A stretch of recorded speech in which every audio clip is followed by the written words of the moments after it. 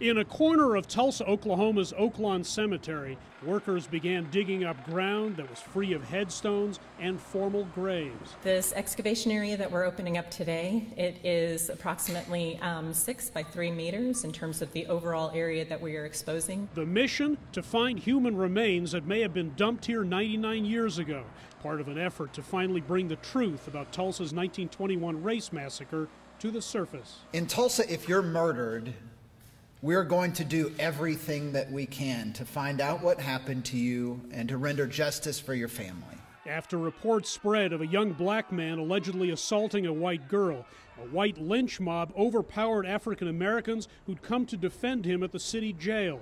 A racist rampage ensued. Before long, a prosperous neighborhood nicknamed Black Wall Street lay in ruins. As many as 300 black residents were dead. Their bodies disappeared. The massacre was ignored in the years that followed. This stuff actually happened. This is really a black eye on not just the city, though.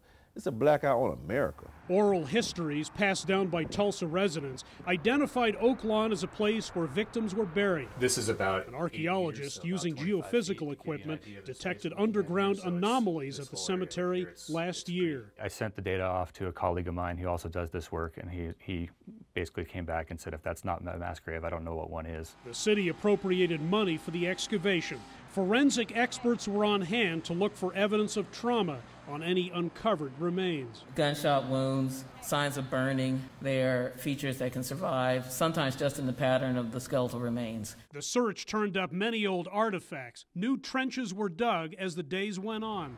But after reaching 3.5 meters in depth, the excavation was called off on Wednesday.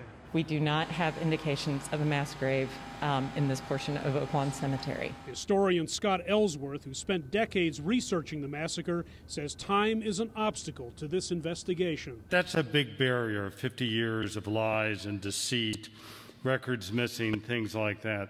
So we're having to work through that. The city of Tulsa says this was the first but by no means last step in the search for the bodies. It claims it's still fully committed to finding them. There are apparently 3 other potential grave sites worth exploring. And I want you to understand, we're just beginning, and we are not finished. Tulsa's mayor says the victims are owed a proper burial. I still think of them as our neighbors who were murdered. Finding justice for them, determining who actually killed them, that will have to come later.